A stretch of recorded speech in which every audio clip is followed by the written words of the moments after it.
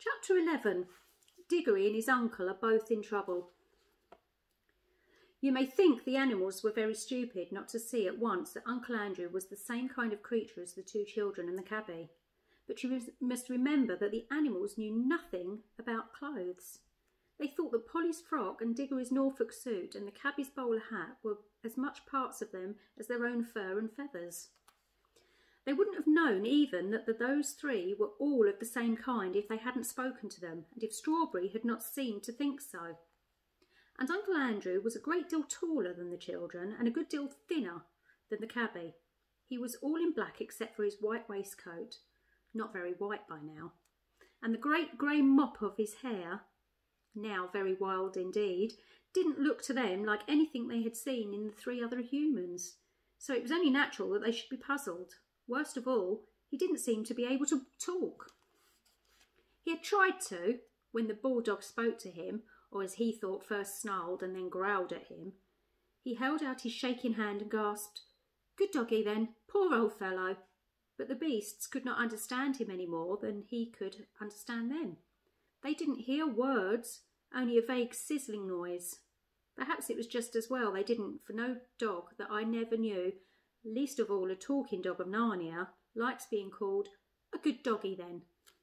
And many more than you would like being called my little man. Then Uncle Andrew dropped down in a dead faint. "There," said a warthog, "it's only a tree. I always thought so." Remember, they had never yet seen a faint or even a fall.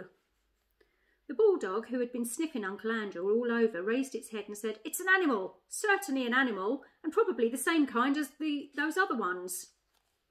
"I don't see that," said one of the bears. "An animal wouldn't just roll over like that. We're animals and we don't roll over. We stand up like this." He rose to his hind legs, took a step backwards, tripped over a low branch and fell flat on his back. "The third joke, the third joke, the third joke," said the jackdaw in great excitement. "I still think it's a sort of tree," said the warthog. "If it's a tree," said the other bear, "there might be a bee's nest in it." "I'm sure it's not a tree," said the badger. "I had a sort of idea it was trying to speak before it toppled over." "That was only the wind in its branches," said the warthog. "You surely don't mean," said the jackdaw to the badger, "that you think it's a talking animal? It didn't say any other words."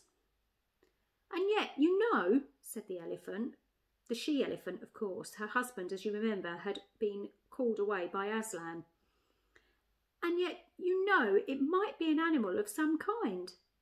Mightn't the whitish lump at the end be a sort of face? And couldn't those holes be eyes and a mouth? No nose, of course, but then, one mustn't be narrow-minded. Very few of us have what you could exactly call a nose."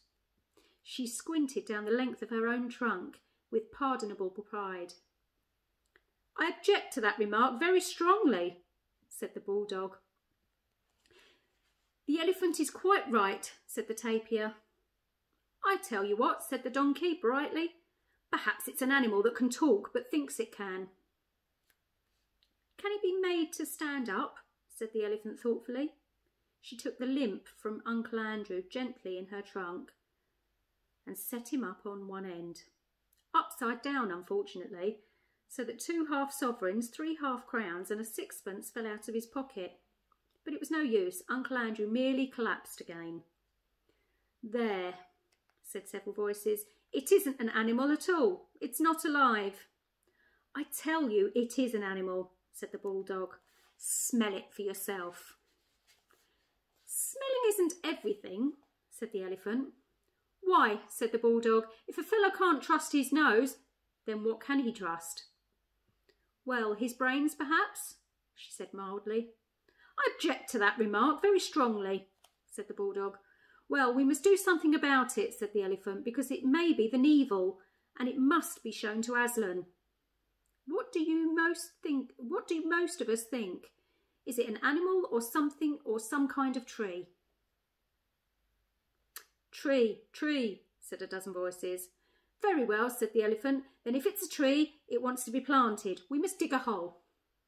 The two moles settled that part of the business, but pretty quickly. There was some dispute as to which way up Uncle Andrew ought to be put into the hole, and he had a very narrow escape from being put in head foremost. Several animals said his legs must be his branches, and therefore the grey fluffy thing, they meant his head, must be his roots. But then others said that the forked end of him was the muddier and that it spread out more, as roots ought to do so. So finally he was planted the right way up. When they had patted down the earth and it came up above his knees, "It looks dreadfully withered," said the donkey. "Of course, it wants some watering," said the elephant. "I think I might say," meaning no offence to anyone present, "that perhaps for that sort of work, my kind of nose, I object to that remark very strongly," said the bulldog. But the elephant walked quietly to the river, filled her trunk with water, and came back to attend to Uncle Andrew. The sagacious animal went on doing this till gallons of water had been squirted over him, and the water was running out of the skirts of his frock coat as if he had been for a bath with all his clothes on. In the end it revived him. He awoke from his faint. What awakening it was! But we must leave him to think over his wicked deed, if he was likely to do anything so sensible, and turn to more important things. Strawberry trotted on with Diggory on his back till the noise of the other animals died away, and now the little group of Aslan and his chosen counsellors was quite close. Diggory knew that he couldn't possibly break in on a solemn meeting, but there was no need to do so. At a word from Aslan, the he-elephant, the ravens, and all the rest of them drew aside. Diggory slipped off the horse and found himself face to face with Aslan. And Aslan was bigger and more beautiful and more brightly golden and more terrible than he had thought. He dared not look into his great eyes. "Please, Mr. Lion, Aslan, sir," said Diggory. Please, will you give me some magic fruit of this country to make my mother well?" He had been desperately hoping that the lion would say yes. He had been horribly afraid it might say no, but he was taken aback when it did neither. "This is the boy," said Aslan, looking not at Diggory, but his counsellors. "This is the boy who did it." "Oh dear," thought Diggory, "what have I done now?" "Son of Adam," said the lion, "there is an evil witch abroad in my new land of Narnia. Tell these good beasts how she came here." A dozen different things that he might say flashed through Diggory's mind, but he had the sense to say nothing except the exact truth. "I bought her, Aslan," he answered in a low voice. "For what purpose?" "I wanted to get her out of my own world back into her own. I thought I was taking her back to her own place." How came she to be in your world, son of Adam?" "By magic." The lion said nothing, and Diggory knew that he had told enough. "It was my uncle Aslan," he said. "He sent us out of our own world by magic rings. At least I had to go because he sent Polly first. And then we met the witch in a place called Charn, and she just held on to us when—" "You met the witch?" said Aslan in a low voice which had a threat of a growl in it. "She woke up," said Diggory wretchedly, "and then turning very white. I woke her because I wanted to know what would happen if I struck a bell. Polly didn't want to. It wasn't her fault. I fought her. I know I shouldn't have. I think I was a bit enchanted by the writing under the bell." "Do you?" asked Aslan, still speaking very low and deep. "No," said Diggory. "I see now I wasn't. I was only pretending." There was a long pause, and Diggory was thinking all the time, "I've spoilt everything. There's no chance of getting anything from Mother now." When the lion spoke again, it was not to Diggory. "You see, friends," he said, "that before the new clean world I gave you is 7 hours old, a force of evil has already entered it, waked and brought hither by this son of Adam." The beasts, even Strawberry, all turned their eyes on Diggory till he felt that he wished the ground would swallow him up. "But do not be cast down," said Aslan, still speaking to the beasts. "Evil will come of that evil, but it is still a long way off, and I will see to it that the worst falls upon myself. In the meantime, let us take such order that for many hundreds of years yet this shall be a merry land in a merry world. And as Adam's face has done the harm, Adam's race shall help to deal with it. Draw near the other two." The last words were spoken to Polly and to the cabby, who had now arrived. Polly, all eyes and mouth, was staring at Aslan and holding the cabby's hand rather tightly. The cabby gave one glance at the lion and took off his bowler hat. No one had ever seen him without it. When it was off, he looked younger and nicer, and more like a countryman and less like a London cabman. "Son," said Aslan to the cabby, "I have known you long. Do you know me?" "Well, no, sir," said the cabby. "Leastways not in an ordinary manner of speaking. Yet I feel somehow, if I may make so free, as to how we've met before." "It is well," said the lion. "You know better than you think you know, and you shall live to know me better yet. How does this land please you?" "It's a fair treat, sir," said the cabby. "Would you like to live here always?" "Well, you see, sir, I'm a married man," said the cabby. "If my wife was here, neither of us would ever want to go back to London, I reckon. We're both country folks, really." Aslan threw up his shaggy head, opened his mouth and uttered a long single note, not very loud, but full of power. Polly's heart jumped in her body when she heard it. She felt sure that it was a call, and that anyone who heard that call would want to obey it, and what's more, would be able to obey it, however many worlds and ages lay between. And so, though she was filled with wonder, she was not really astonished or shocked when all of a sudden a young woman with a kind, honest face stepped out of nowhere and stood beside her.